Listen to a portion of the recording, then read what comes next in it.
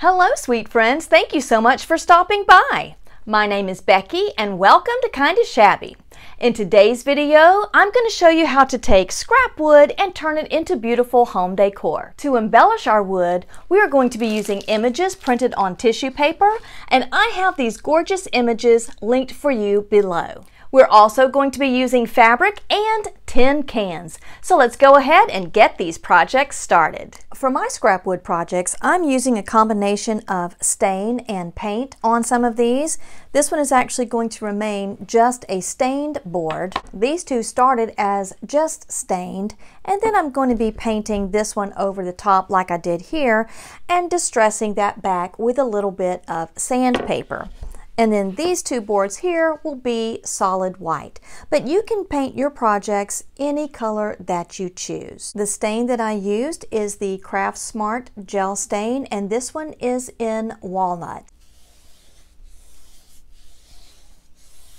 After all of our paint and stain has dried, we'll move on to the next step in the process. In last week's video, I made these door hangers, and this one was embellished with lavender, and this one was embellished with hydrangea.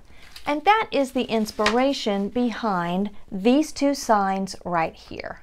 I printed these images on tissue paper, and it's just regular tissue paper that you get in the gift section, and I taped it to cardstock and sent that through my printer. It smeared a little right here because there was a fold in the paper. Now I'm not going to need the words here because I'm going to be stamping mine, but I just made these free printables for you in case you wanted to do a similar project. So after you remove the paper from your cardstock, take some scissors, and it's easier if you use scissors with smaller blades to cut around and get into those smaller details. And we're just going to keep cutting, eliminating as much of the white as possible. So you can see after painting and sanding just how nice and weathered that the board looks. I also have holes drilled at the ends here, and that's what I'm going to be using for my hangers. And now that I have cut my images all out, I'm going to be using some matte Mod Podge to decoupage them into the middle of each of my boards.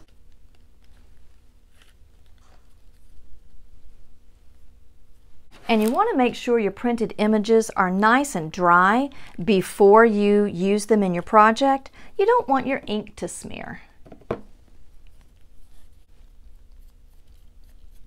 And you can see when you print your images on tissue paper, it almost melts into the background when you apply that Mod Podge.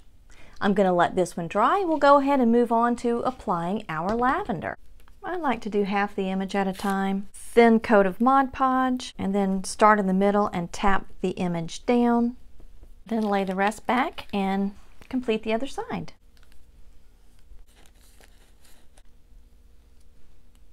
And then once the Mod Podge has dried on each of my boards, I will come back and coat the entire board with the Mod Podge just so it has a consistent appearance. Using my Iron Orchid Designs typesetting stamps and the color Bluebird, I'm going to stamp the word hydrangea across the front of our board here.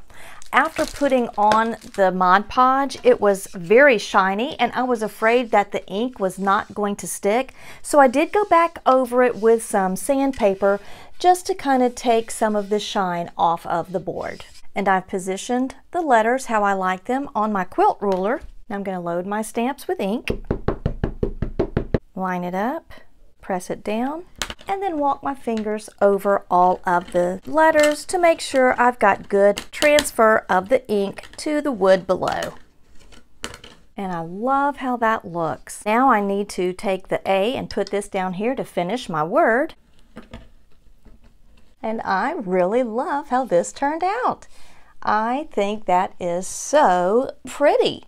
Well, let's move on to our lavender. And now using my archival ink in the color Deep Purple, we're going to do the same thing and stamp the word lavender on this sign.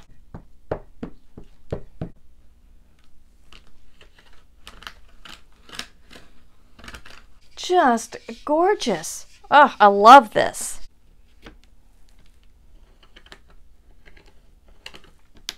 I just love how these little signs turned out.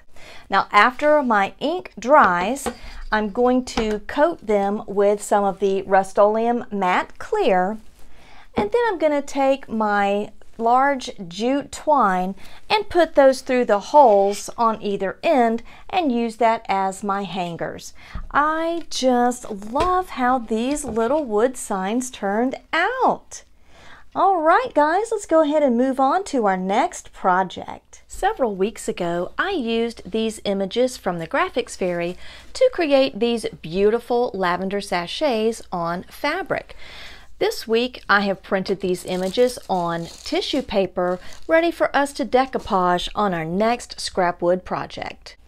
Again, we're going to closely trim our images to eliminate most of that white background.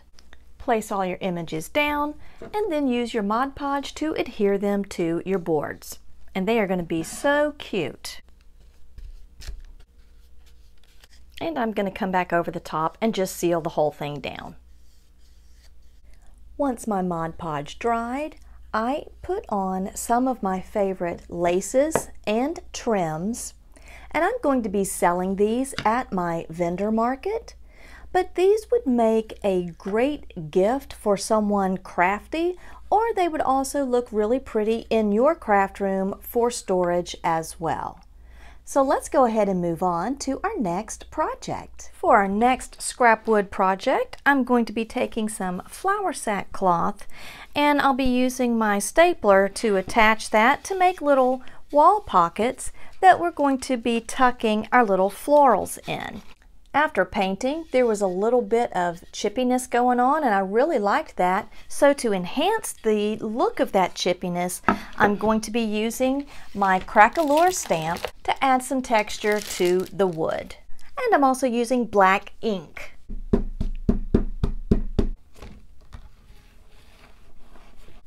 And that is quick and easy crackle texture right there.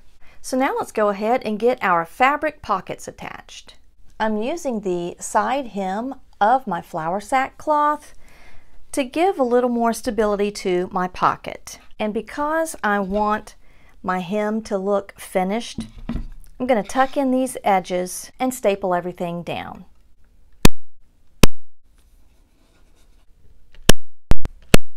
So I'm going to tuck this in and wrap it kind of like you would if you were wrapping a gift, just to give that a nice finished edge on the sides. Trim my excess, fold that under, and staple it down. So it looks nice and neat on the back. And my husband has a keyhole router bit, and it makes a nice little way to hang these. And now I'm going to be using my Crockery stamps to add a little bit of interest to the front of our pockets. That is so cute.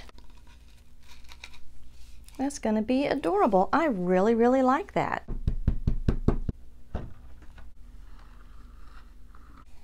I just love those stamps. Those Crockery stamps are some of my favorites. So super cute. Tuck some florals in there. Oh my goodness, that's just adorable. Well, let's go ahead and move on to our next project. For our last project, we're going to be making another wall pocket, but this time we're going to be using a tin can. The finish on the can is a little bright for me, so I'm just going to give it a quick coat of the Waverly chalk paint in the color Elephant. To add interest to the details on the can here, I'm going to be applying white wax with a soft brush, and then I'll come back over with a lint-free rag and dab off the excess.